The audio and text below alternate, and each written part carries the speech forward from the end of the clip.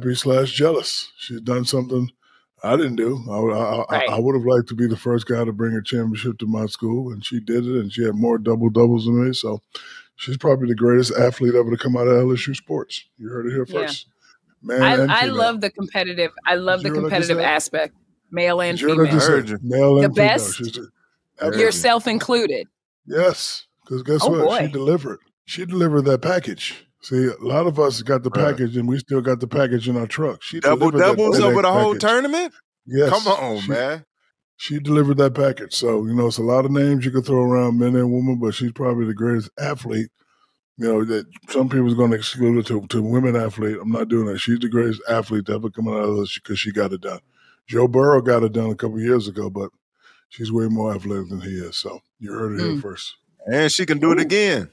Yeah, she can do it again. Easily. Yeah. And they might.